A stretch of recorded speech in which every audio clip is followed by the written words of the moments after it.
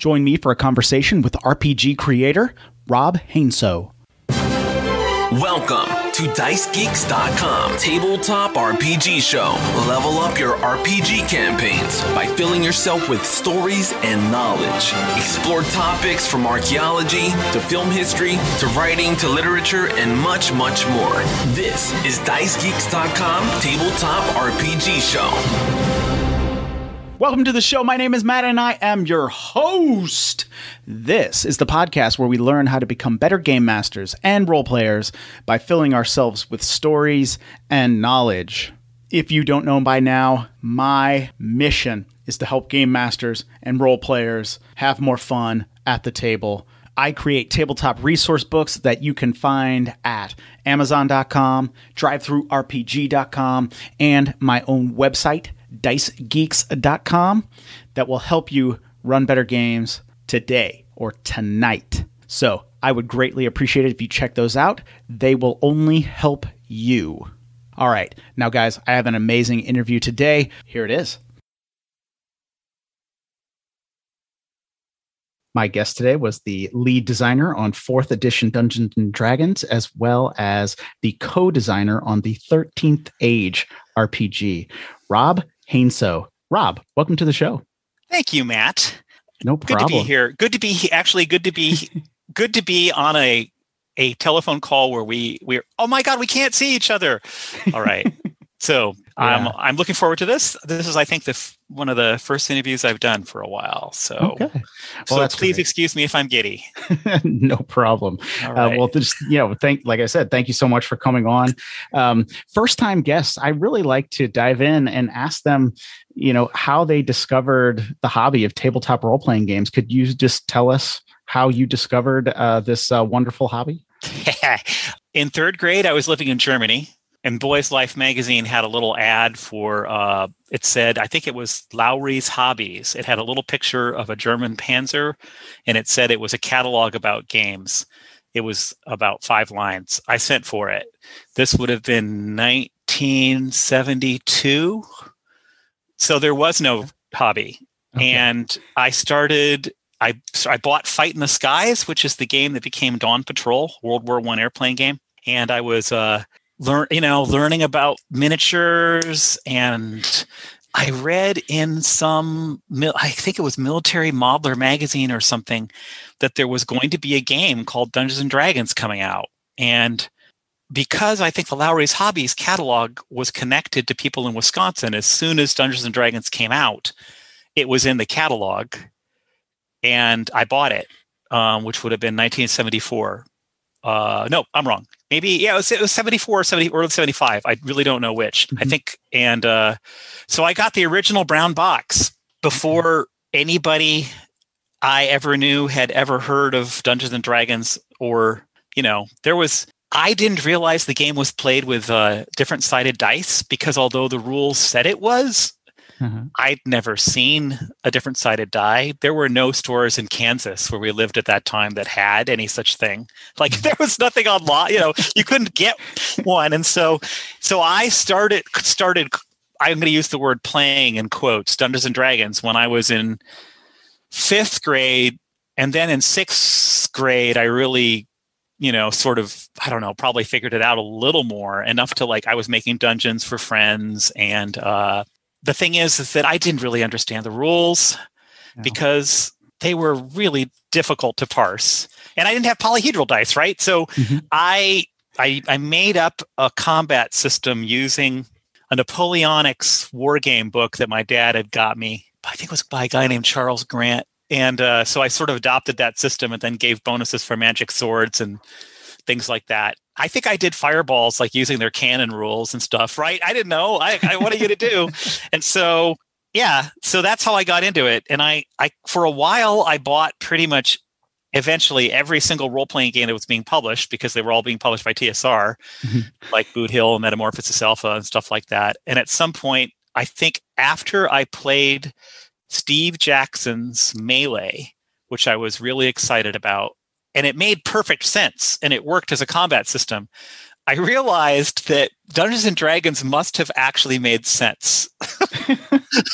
So I went back and read it again, at which point it was like, oh my God, this all does. There is a game here.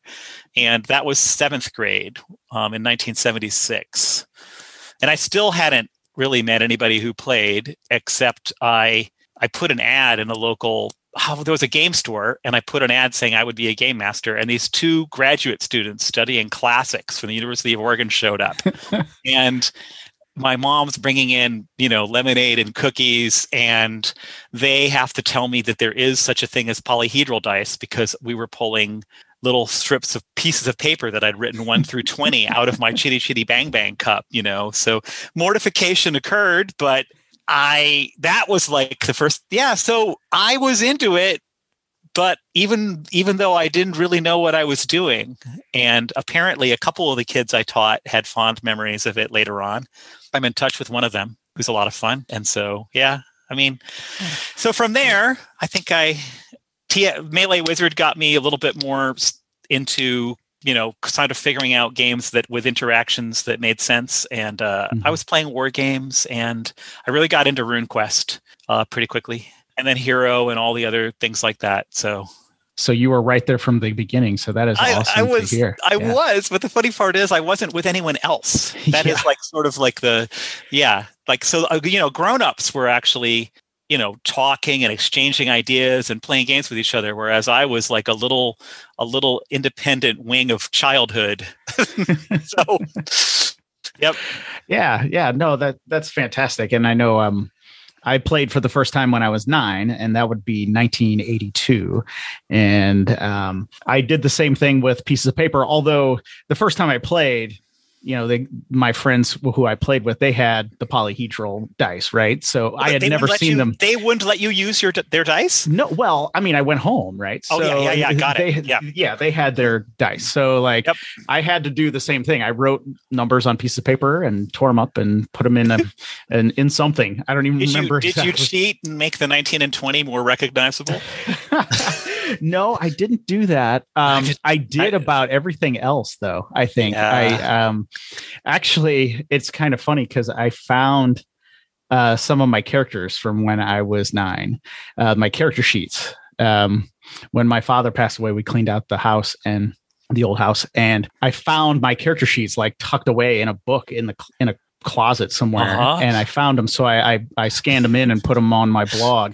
Okay, and did you have a lot of 18s? There's a lot. I was just going to say there's a lot of 18s. There's a lot of 18s. Usually it was, like all 18s and then 1 16, because if it was all 18s, to keep it real, people would know you're cheating if you had all 18s. Well, it's not cheating, because somehow I remember that it felt perfectly normal to roll an infinite number of characters. Yeah. And as long as you gave each one of them a name and an identity, it was perfectly all right not to play them. It was just And sometimes you'd realize, oh, this is a better version of Greylar. I got to scratch out that earlier Greylar name and give that guy a different name, because this is Greylar now. Oh, boy. Yeah, absolutely. Yeah, absolutely. Yep. And, who said you can't just roll like 300 times while you're watching Voltron or whatever, and then just write down the best numbers. Like, I mean, I didn't see that in the rule book. I don't remember seeing that, so yeah, but so I got some 18s in there. Yeah, there was a lot of 18s. The worst one, I think, would be Star Frontiers. I played Star Frontiers a ton when I was in 5th and 6th grade, and I went back and read some of the rules like a couple years ago. Yeah. I just did not apparently read that rule book. I don't even know what I was doing. Well, no, you did that's cool though. You called it Star Frontiers, and you were actually boldly going where no one had gone before. Yeah. I don't know what I was playing, or how a couple of my friends who played with me, I don't know what we were doing exactly, but we did not play that game that TSR had published. So I don't know. It would be, well, I'm going to be catty. Even as a youngster, you made the correct decision. Throw out the rule book. Is that what you're saying? No, Star Frontiers. Okay. Okay. I not that long ago was actually in a Star Frontiers campaign that somebody tried to run by the book because they had fond memories of childhood, and it did break my brain. So, yep. Oh, I see. Okay. So, yeah, well, I have never been in a proper one, so I just have no idea. So it worked fine for me, but I don't know, why all my characters in Star Frontiers had like the max stats anyway. They had like hundreds and stuff, which is not even possible, but I don't even know. But that's cool. I mean, that would have helped in the game I was in. So probably, yes, most likely. Yeah. So, obviously you had said since you were like the only person, so then were you just the game master like all the time? To the extent that there was a game master. Yes. Yes. Yeah. I had more luck actually running. I got from that same catalog, I got a game that was from the Luzaki, that was, oh my God, it was a King Arthur's, I think it was called Knights of the Round Table or something, a little red book that had a very interesting sort of choose your move combat system that was only knights fighting each other, either for sword fighting or axe fighting or jousting. And then I ran a lot of that for my brother and kids because since I could totally understand it and actually could totally run it in a weird way, and other people knew what Arthurian stuff was, I didn't have to explain as much in a way that kind of worked for kids. But yes, I was the game master. And of course that changed. I think maybe 9th or 10th grade when I started playing, I played soccer with the men's league because there was no soccer in my high school. And then it turned out that the people I was on a soccer team with were gamers. So I ended up getting invited into their games. And so at that point, I wasn't the game master anymore. Cool. No, I ended up being the game master most of the time as well when I was a kid. But I kind of picked up on something you said there because you said as to the extent there was a game master because when I ran D&D, basically I was playing too and just making up stuff. And I don't know if some of my friends realized it was supposed to be any different. I think actually when I was running of course I had characters too, because if there was only 2 of us or 3 of us playing, we needed more characters. So, that is definitely how it worked. Yeah. In later life, I mean, I think that one of the interesting things about being a game master is that I remember a time as an adult when I was actually a terrible player. A really annoying player. Like there's people out there in the world who I owe apologies to, because like I would quote, play my character the way it should be played, which was a terrible way for the game, and just not cooperating. Congratulations, I have created a character who wants nothing to do with anything that's going on in this game, and I'm, and so it was. Yeah, I made my skill check or my ethics check and eventually realized how annoying I was being. But it is interesting that there are people who will be game masters who really, really should be game masters and should not be players. Because, I know some, like where it's like, wow, as a game master, you're one of the best I've ever played with. And then as a player, I never want to see you again. So I think I did some of that as well. I know more for me. I think I was the game master, but I was running my own little movie or my own little novel. And if you do, you better not deviate from that. Oh yeah. That's very hard. It's kids. Yeah. So I did that. And it's kind of the equivalent of when you're teaching younger siblings and other people how to play games or friends. You need to not be such a jerk that you're always winning by unveiling rules they didn't know and things like that. It's like the same style of thing that's difficult. Our culture may not actually, maybe our culture's better now. I would like to think it is, but certainly when I was growing up, the culture didn't exactly have any model of like playing cooperatively. It's like, Monopoly is I shall destroy you. And it was kind of a situation where an awful lot of games were played that way. And I think early role-playing games for kids maybe had that problem a little bit. But anyway, things are different now. Yeah. So I'm happy about that. Yeah. No, I absolutely agree, because I think all the other games we had ever played was I need to beat you. I need to win. And this idea of sitting around and the game master and the players kind of working together, it just seemed very alien. It was like, well, I'm the game master, I should win, or I'm the player, I should win, kind of thing.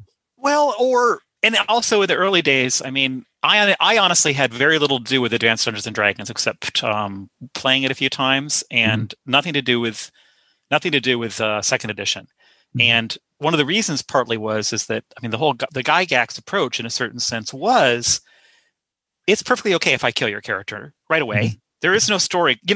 It's like, that's all right, because that's just what happens. It's a simulation of a world where that can happen, rather than the thing you talked about just now about group storytelling, where the players and the GM are creating a story together. And I think that, I mean, I suspect there's people like John Peterson writing books about this at the moment, like The Elusive Shift, which I haven't read yet.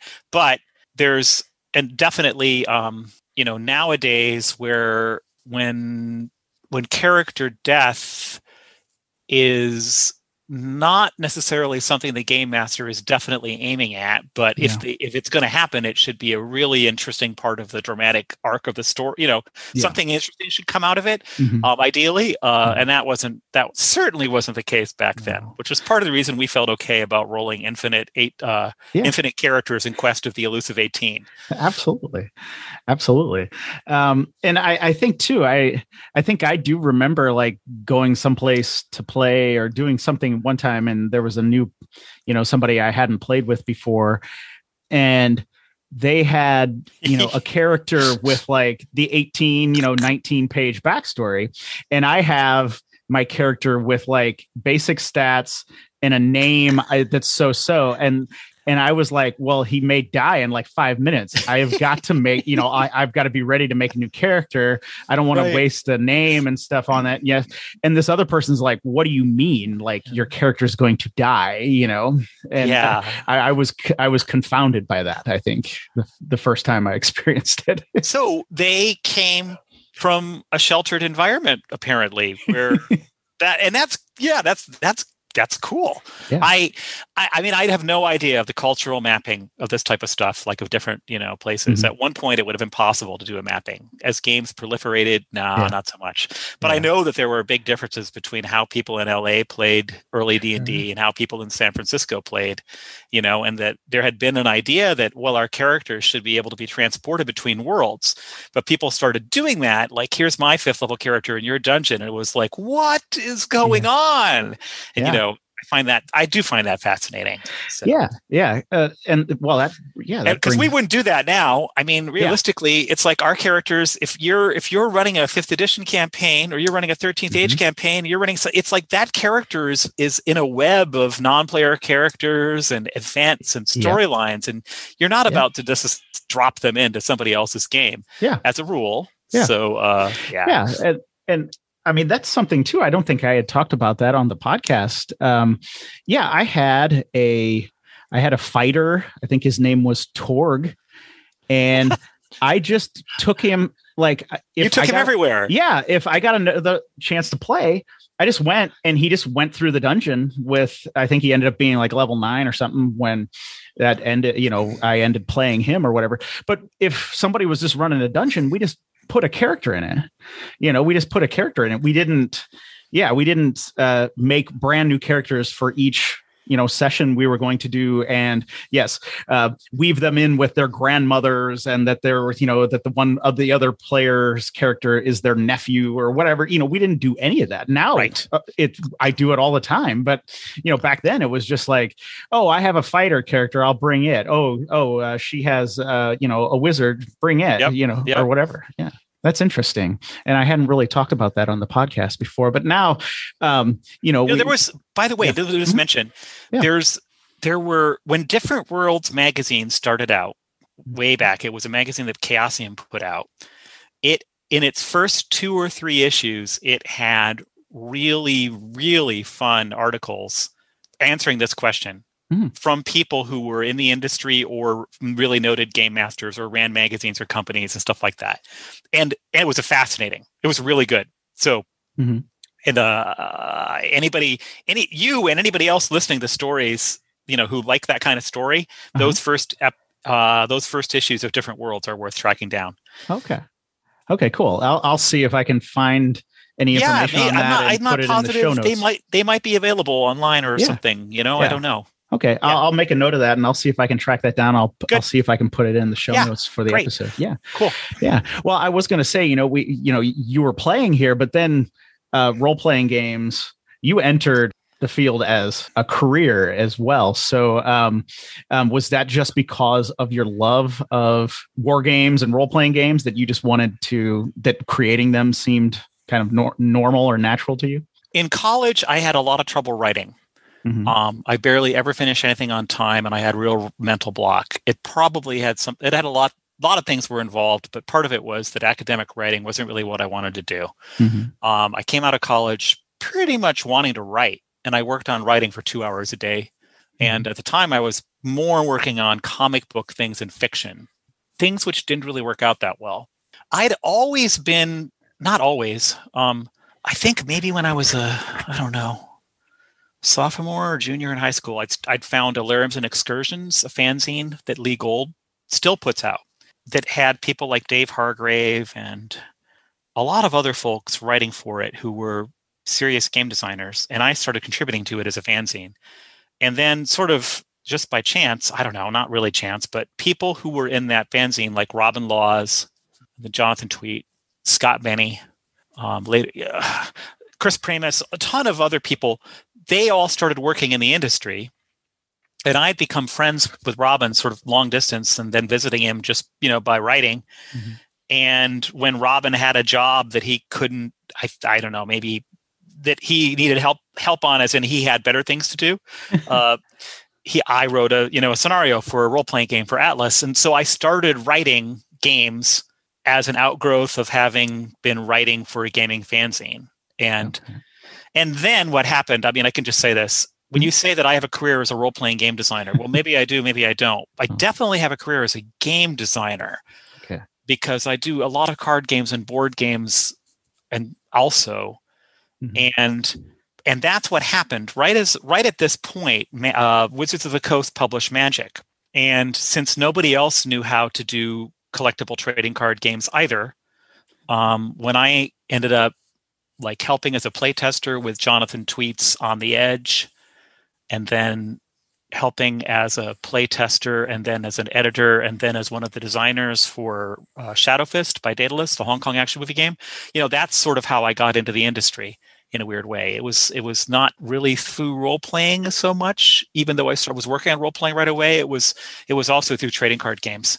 And when Daedalus collapsed, I ended up going down to Chaosium and working on Glorantha, Greg Stafford's world. So by that time, having sort of done 2 jobs in gaming and starting to design games of my own, I loved it, and that's really what I wanted to do. I remember a moment in high school when an older friend, Don Culver, was walking with me, and I think that he had been playing SPI's Air War and was commenting on how ridiculous the rules were.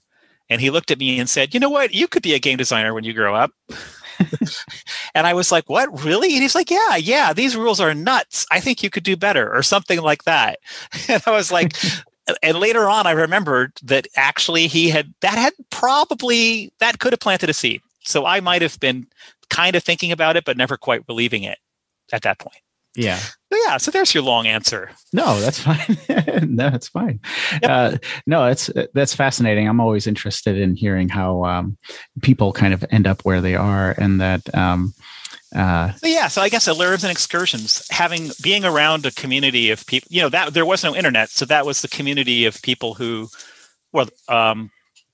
wrote games and played them, and it was very sort of a seamless. Amateurs, professionals, all mixed together. So, yeah, no, that is fascinating. I think that's good for some people to know who are interested in creating some content. That it's just maybe sometimes you just need to be in a community of people who are like-minded and want to do the same thing, and who knows what will come out of that.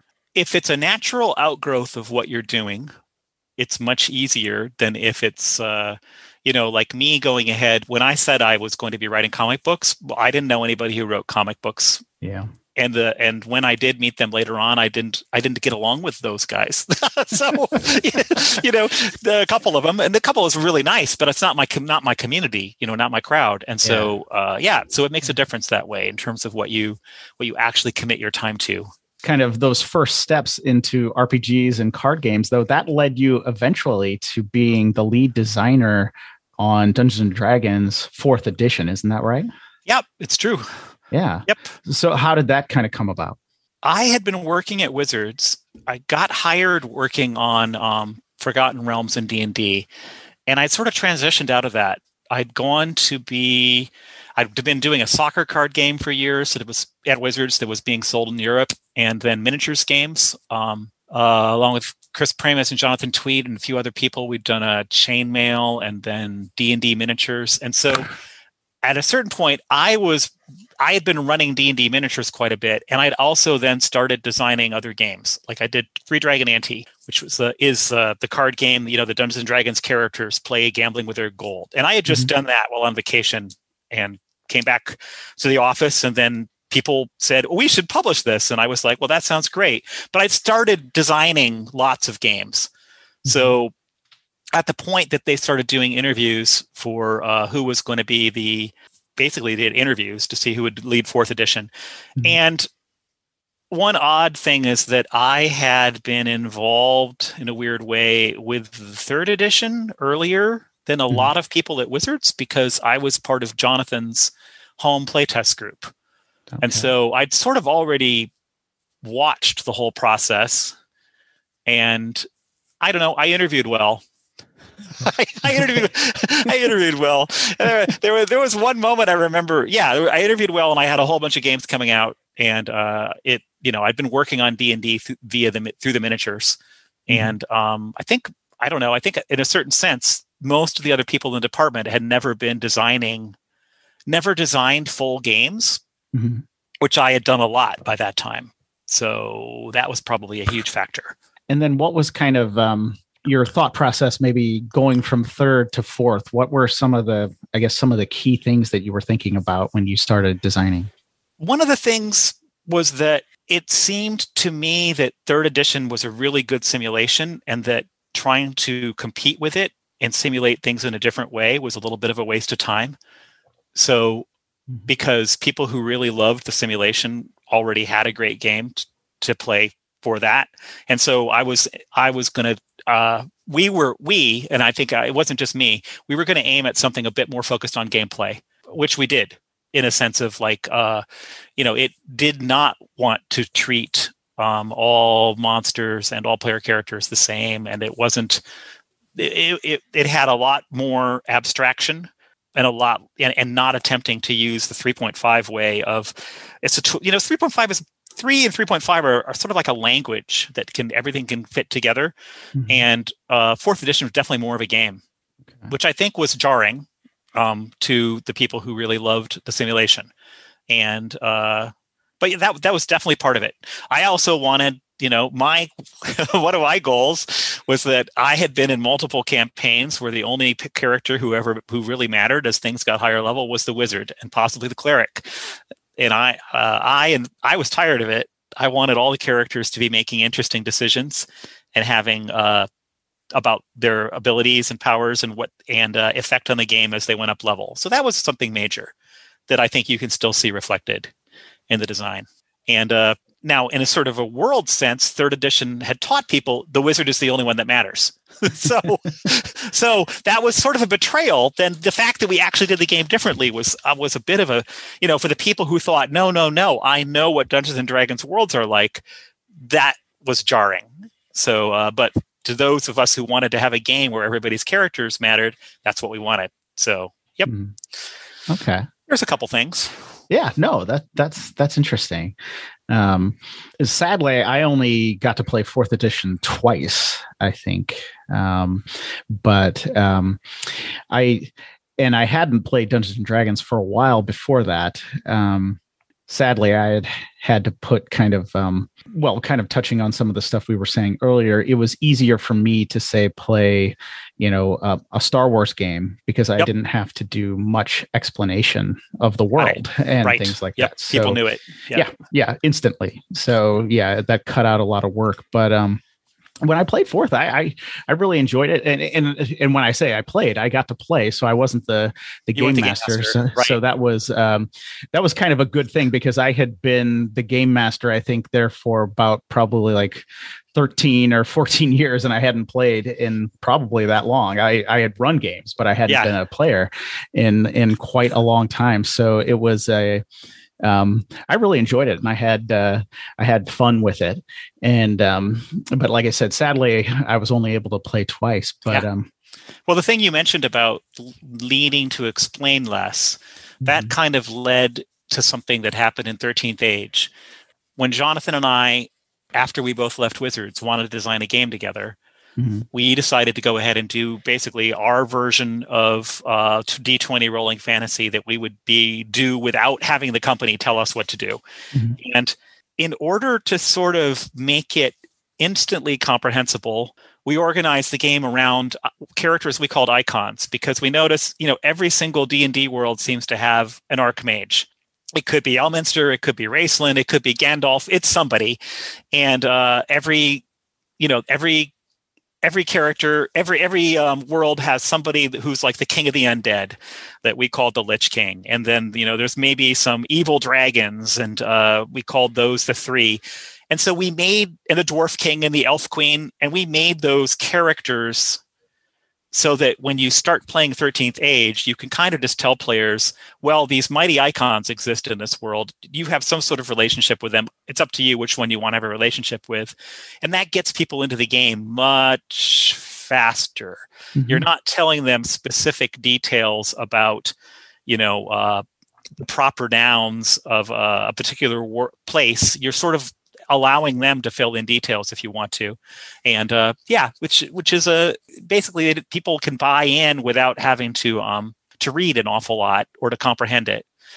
And I note that, I love the world Glorantha that Greg Stafford created and was used in RuneQuest and a bunch of other games. But wow, when I run Glorantha, I have to really go ahead and, give people a really slimmed down version. And there are players who still feel like they should know everything. And well, you're never going to know everything. So it's hard to do that. Yeah. So that's one of the ways that things that I took out of those experiences of the early years of wanting to explain things quicker. Yeah. And that's interesting because definitely I wanted to talk about 13th Age as well. So that kind of the idea of the icons is very interesting. Was there something else that you wanted to do that you were maybe reacting against Dungeons and Dragons or something like that? I think the truth is my design process took too long. And by the time 4th edition characters, when it was, we had to like put the book out. I always wanted to treat every character class differently. And if you look at 13th, at 13th Age, you'll find that the monk is absolutely completely different than the fighter, who is completely different than the wizard, who is completely different than the commander, and for the occultist and the chaos mage and the trickster. What? So that type of interesting character class design that really gets the feel of each individual class is what I regretted not having time to finish in 4th edition. We used, there's big differences between classes, but their structure is much more similar.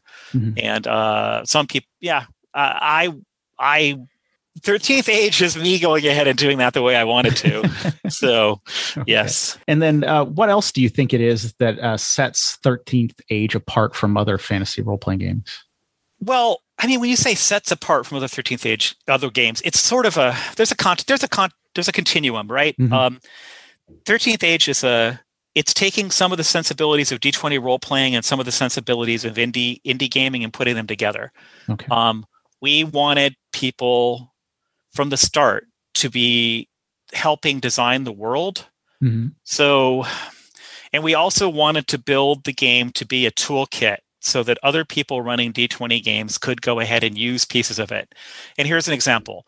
Like we thought we didn't want to do skills where you're like, oh, I'm skilled in pickpocketing, or I'm skilled in horse riding, or stealth or something. We wanted you to tell everyone or the game master who you'd been in the past by making up some backgrounds for your character, like professions, or things you've done. And when I say professions, what I mean is I've got 3 points in I was the bodyguard of the evil High Lich.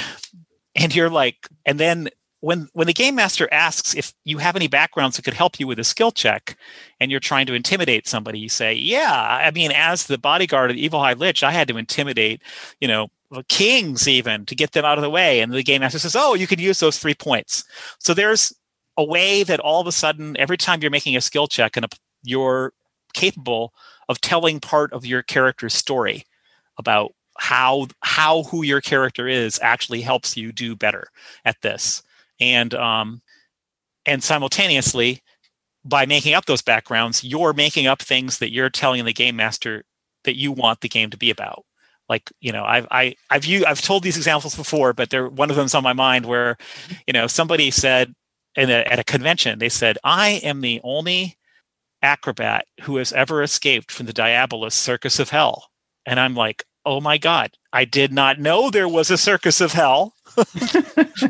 But, if you were in my home campaign, I guarantee you that everybody would find out about the Circus of Hell. And that's what you want. You want players involved from the very start to help flesh out the world. So the world of 13th Age is half designed. We got paragraphs about things, but all the advice is that, when a player character tells you that there's a particular cult, or that they are the only halfling knight in the entire world, well, then you take them at their word, and that's what the campaign's going to be about.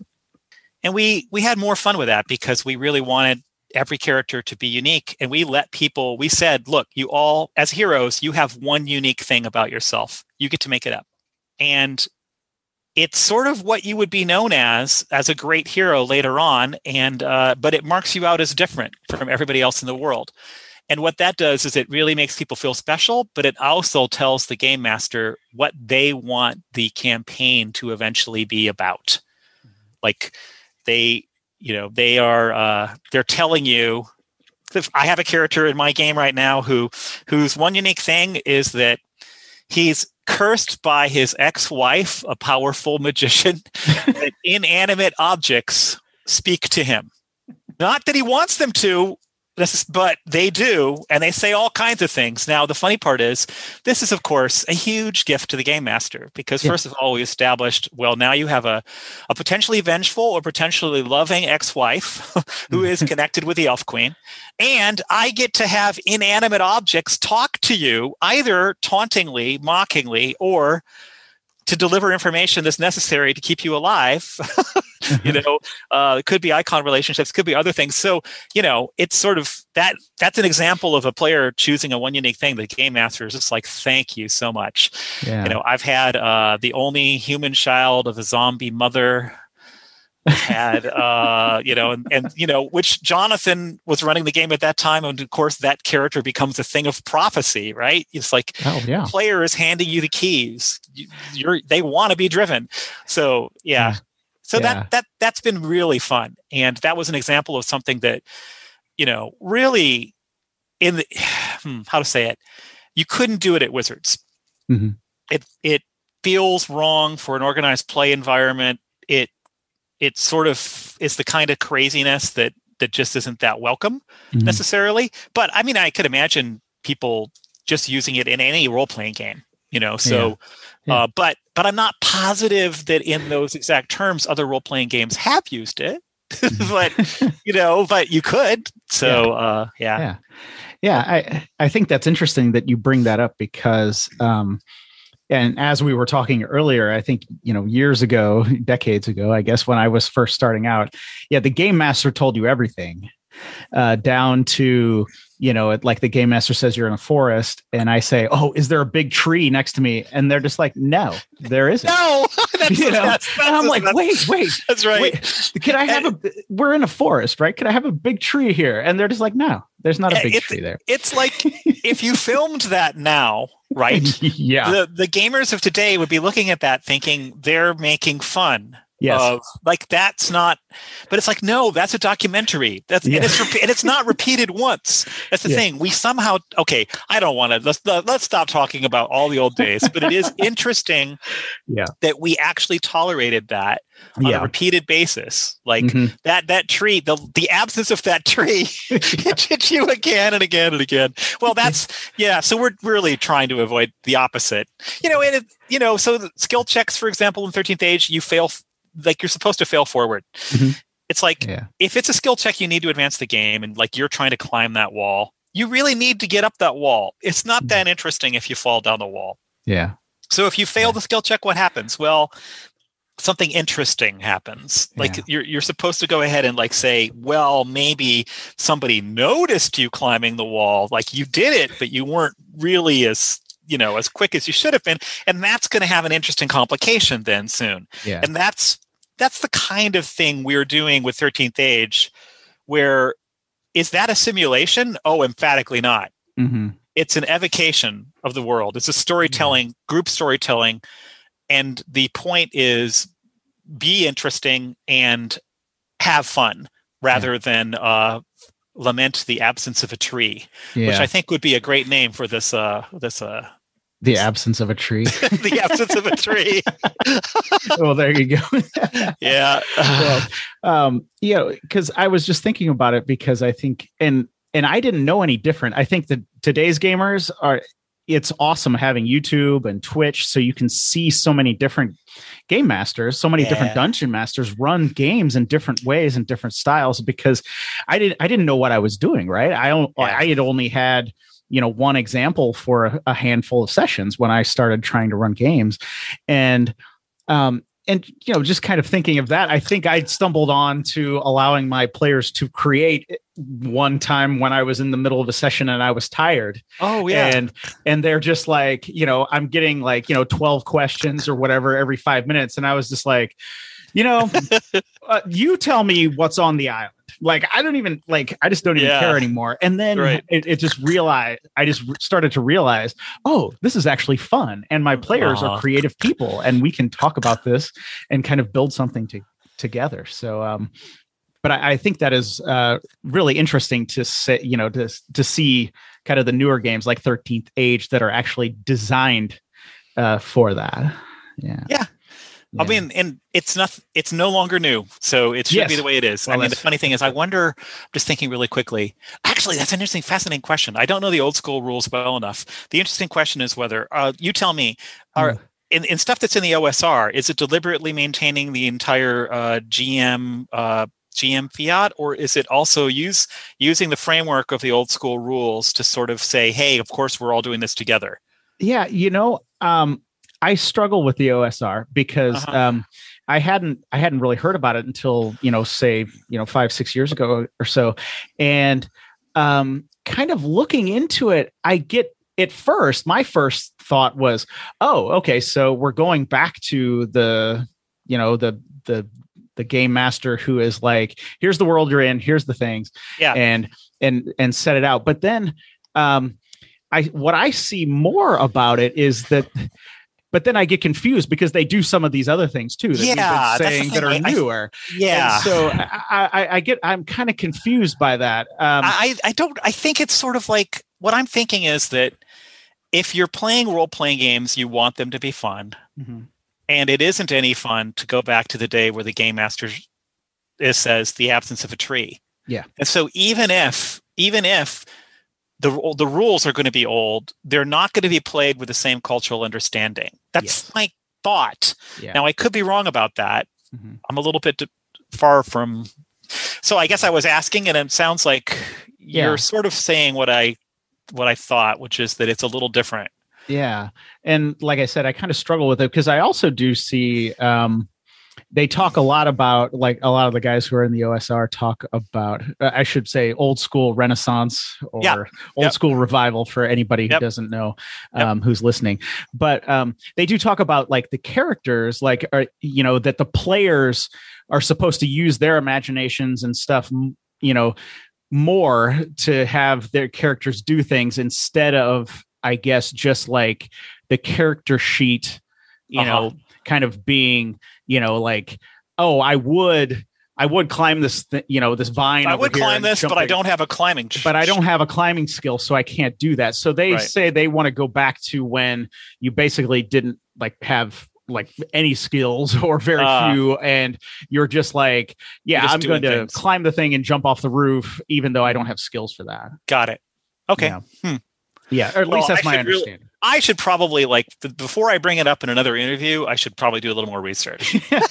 And I should probably do some more research too. We can we can just cut this whole thing if we made no sense. That's right. No, I'm leaving it in because I'm having fun. Okay. But we have been talking for a while now. I wanted to ask you, what are you currently working on? What are some of your current projects that you want everybody to check out?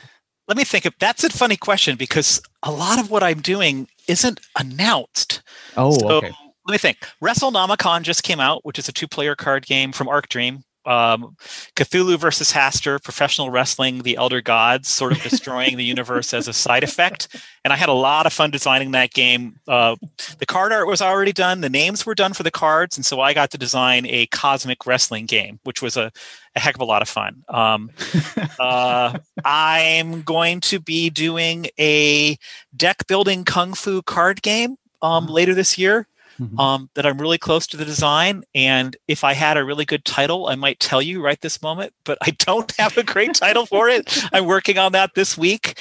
And that's going to be probably on Kickstarter. And I've been having a blast playing it. And it's really been fun. It's sort of taking the epic Spell Wars model of combat action and turning it into a deck builder for Kung Fu. Wow. And so I've been having a blast with that. And there's actually 2 other card games that are sadly unannounced, even though I've been playing them like crazy on Tabletop Simulator, and I'm finishing the rules for one of them today. So let me see. 13th Age, which you can find on the Pelgrane website. Pelgranepress.com has got a lot of 13th Age resources and sells the books and things if you can't find them in game stores. And I've been really happy to basically train a developer, J.M. DeFogie, and he and his wife, Trisha DeFogie, are a developer editor team, and I'm working with them and putting out more 13th Age books than we were before. And JM is putting one together called Drakenhall that I'm about to do a little bit on. And I've got a couple 13th Age books, but you know what? They're far enough away that even though I'm working on them, I'm not gonna talk about them. You can. Yeah, I'm at robheinsoo.blogspot.com and oftentimes on the pelgranepress.com website. And that's where there's people who don't follow 13th Age now. Well, you could look. And if you do follow 13th Age, you know everything I just told you. My apologies. Well, hopefully we're in, teaching and instructing and enlightening people to new games because that's what I want to do as well. So, you mentioned a lot of links and a lot of games there. I will, in the show notes for this episode, I will place a link to your blog and to your Twitter and to 13th Age and some other of your games that I can find in there at the show notes. So if anybody who's listening to this can just head to dicegeeks.com and find the show notes for this episode, you'll find the links so you can check out some of Rob's work. Well, Rob, it's a blast talking to you. I could talk to you more about the old days and about 13th Age and all kinds of stuff. But go ahead and pretend right now for a second. Hold on. Pretend we're talking 10 years from now. Okay. And we're talking about then. What question are you going to ask? In 5 years? Or 10. Or 10. Oh, what am I going to ask you? What am I going to ask you? I don't know. You caught me there. I know I did. That's terrible. Terrible. I was going to say how did you predict that the Elder Gods were going to pro wrestle us into, an apocalypse of some sort? I would say blame Dennis Detwiller and Shane Ivey. Those guys are in Canada, and it got spared from the apocalypse. Oh, Canada! For some crazy reason. Yeah, it got spared. Oh man. Yeah. Oh well. Okay. Well, yeah. So yeah, I don't have a good one, but you know what? I don't either. That's the thing. It's like I was thinking we're talking about the old days, and I love talking about the old days. But yeah, I'm actually terrible about predicting what happens in the future. Yeah. So. Maybe we'll talk about how it was crazy that we let our players make up the whole world. Maybe we'll have like a reaction to that, and the game master will be back. But I doubt. I got something. What you see? Because people always think that the digital revolution is going to completely change. How things. So what if there's a virtual gaming platform that is so good that people share an awful lot of content, and dang, they're already doing that, aren't they? Yeah, exactly. Yeah, I cannot keep up. Yeah.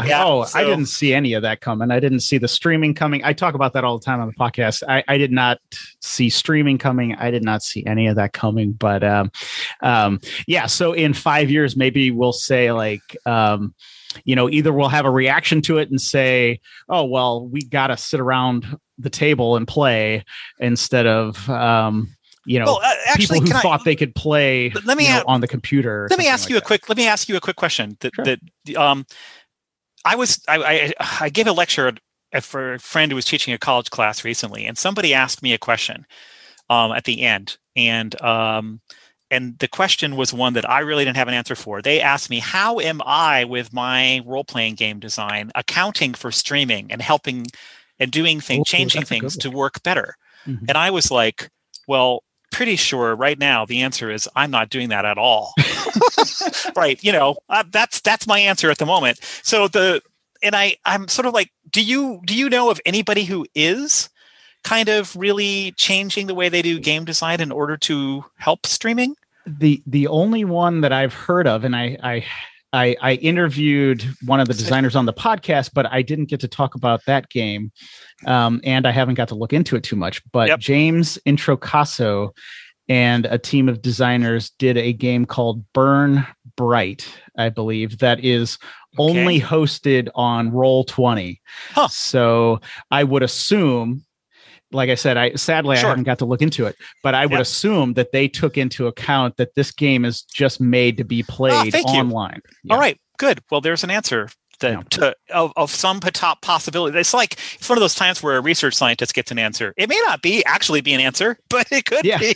No, and that's a great question because I think, in 5 or 10 years, I've been joking around a little bit, but in 5 or 10 years, the answer may be like, why would you ever sit around a table and play when we can have all of these amazing tools? Or something along the lines of, your game is awesome. I'm going to stream it online for my friends, and so my audience can watch it. How can you help me do that? Mm-hmm. As a game designer. And I think those actually may be some of the questions.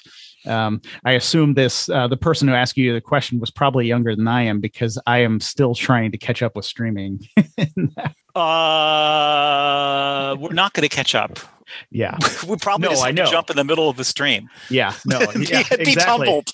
Yes, yeah. I'm way behind, but that's right. I mean, I think it's all awesome because it's just catapulting the popularity of role playing games and tabletop role playing games into places that I never thought it would go. Especially when I was in days, walking around, high school with my, my role playing game books, like forlornly going, I wish somebody would play a role playing game, to oppose to now when it's cool to play and there's tons of people doing it. So, So yeah. Well, may the bright wind carry you forward. And from what I'm understanding, you have 4 very, very young children, and I'm sure you're going to be running something for them pretty soon. Oh yeah. Actually, I already ran Amazing Tales. I went ahead and bought Amazing Tales, which is a RPG geared for like 5 and under. kids, and I ran that for them one time, and they lost their minds. They loved it. So I think we have some little role players here. Okay.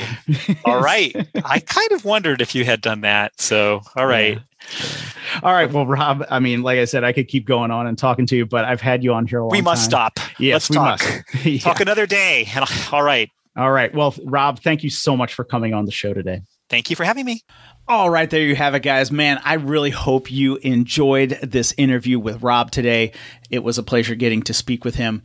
As I mentioned in the episode, I have provided links to his website and to some of his amazing TTRPG creations, including The 13th Age, which you should definitely check out. Those links can be found in the show notes for this episode at dicegeeks.com. So go there and all of your dreams will come true.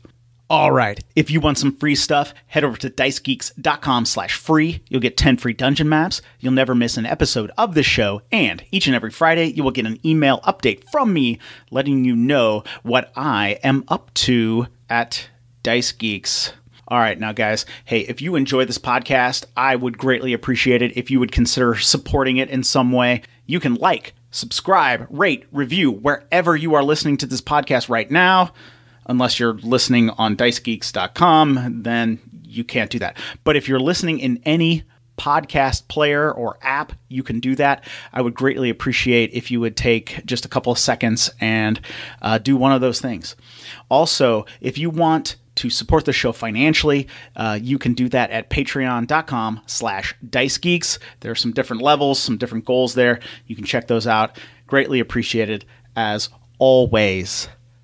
Now, guys, it has been a pleasure being in your earbuds today, and I thank you so much for listening.